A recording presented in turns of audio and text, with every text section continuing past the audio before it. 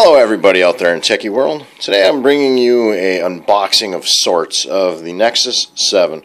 Don't have a camera with a tripod right now, so I just thought I'd shoot this really quick, and forgive me, we'll go from there. Anyways, just thought we'd shoot a quick video of kind of what's in the box, what came with this wonderful device. I picked this guy up today.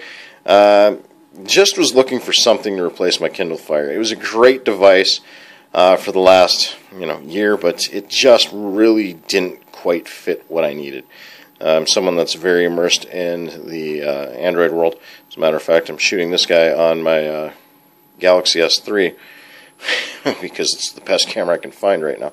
So it's just something that with the Kindle Fire, I just really missed out on a lot of the key features that I like on Android. I have all my music already uploaded to Google, so to not be able to stream it through my Kindle Fire was kind of killing me. And there's just, I enjoy the experience that I get with something like the Nexus here. So anyways, what you basically get in the box here, you're going to notice, got a little tab that pulls up here.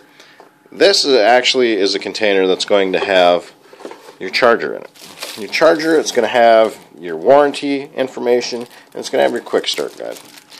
As you're going to notice here, you've got your charger, just a USB plug, and it also does come with a nice little cable for plugging it into. So there's your charger there. Also, you'll notice the device itself, and no real frills here. It's just straightforward. It's nice little packaging. It gets the job done, protects your device.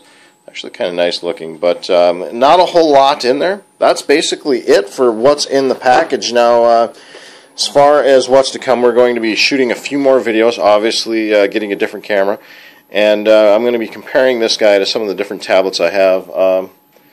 It's going to be nice to have something a little bit smaller. I typically use a Motorola Zoom, which works fairly well. I love the zoom. Like I say, I had the Kindle Fire, not quite cutting it.